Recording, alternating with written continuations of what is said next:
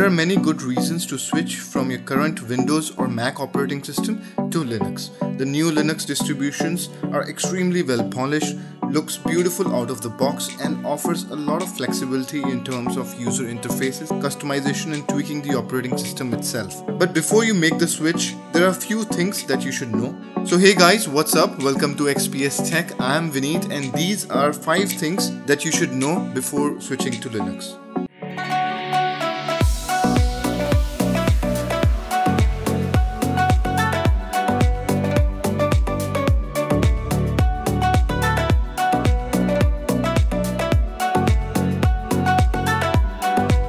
First and probably the most important is the selection of right Linux distribution for you. Linux kernel being free and open source, anybody with a keen computer knowledge can build his or her own Linux distribution by using the kernel and combining it with few packages like display server, user interface, and application softwares.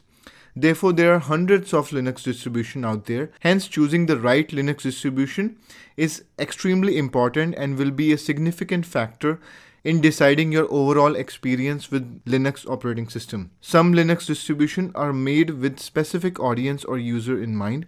For example, Arch Linux or Fedora Linux offers cutting-edge technology with latest softwares, while Debian prefers stability over incorporating new softwares. Some Linux distributions give support for 5 years, while many others offer support for only a year. But if you're unsure, I would suggest you try Ubuntu or Linux Mint at the start. But you do not have to limit yourself to these operating systems. If you do not like it, you can always try something else that works best for you. Second is hardware compatibility. This is probably the biggest reason why most of the new users switch back to their old operating system. Few years back, Linux distribution were terrible at hardware compatibility. Nobody wants to be in a situation where after installing a new operating system, you realize that the trackpad or Wi-Fi doesn't work because there are no drivers available. Therefore, I highly recommend that before you install a Linux distribution, first check out the distribution website and look for the hardware compatibility with your laptop, desktop, or whatever device you're installing it on. You can also go to linux-drivers.com and search for your distribution there. Ubuntu is by far the most hardware compatible distribution that I have found. Their hardware certified website also helps quite a lot in searching for your specific device.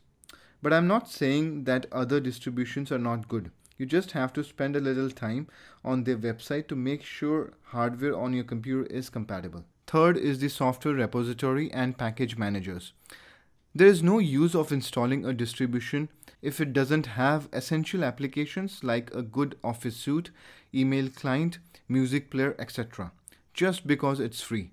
It will not serve any real purpose. Every Linux distribution has its own repository or sort of a warehouse of softwares from where you can download and install a software on your computer. The application for installing, removing, or updating the software is called Package Manager.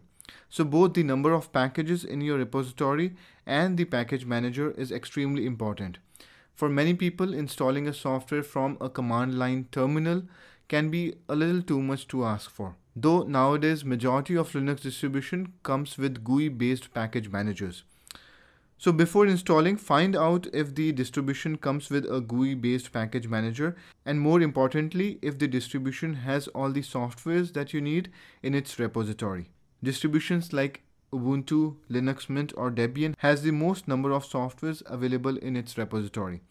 You can find all this information in the distribution website. Also nowadays, many distribution has pre-installed software that allows you to run Windows program on Linux. I have reviewed 4 such softwares in my previous video. You can check that out by clicking on the top right corner of your screen. I'll also post the link of the video in the description below. At number 4 is the desktop environment, or essentially the user interface. Linux offer a ton of options as far as desktop environment or the look and feel of the desktop goes. Almost all Linux distribution has a primary desktop environment. There are distributions like Fedora that have multiple installation images based on various desktop environment, which are called spins. For example, Fedora has an XFCE, LXDE, GNOME, KDE, Mate, and Cinnamon spins. Apart from difference in look and feel, desktop environment also differs in amount of customization and tweaks that can be done to the desktop. It also influences if the system will be light or heavy on system resources.